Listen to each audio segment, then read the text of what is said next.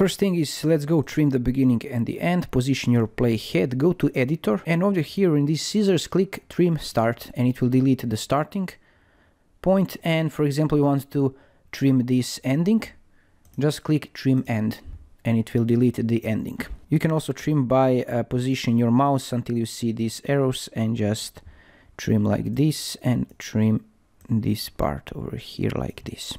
To split video, just position your playhead, go to editor, click this split into parts, move it, split into parts, move it, split into parts, and now you can move parts of the video like this. To copy video, you can just select your video, press Ctrl C on your keyboard and Ctrl V, and you have as many videos as you want, for example like this.